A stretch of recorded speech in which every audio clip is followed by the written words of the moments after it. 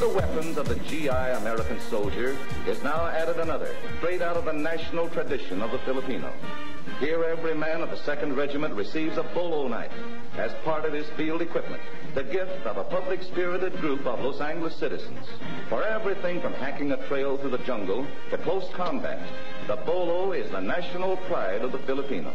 He will now take it into battle for his enslaved people and for the United Nations.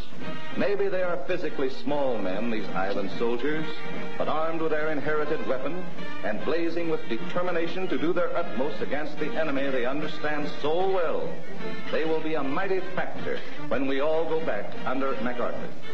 For they remember that no matter where MacArthur sets up his headquarters, he always gives his address as Battalion, to keep faith with those who kept it there to the end.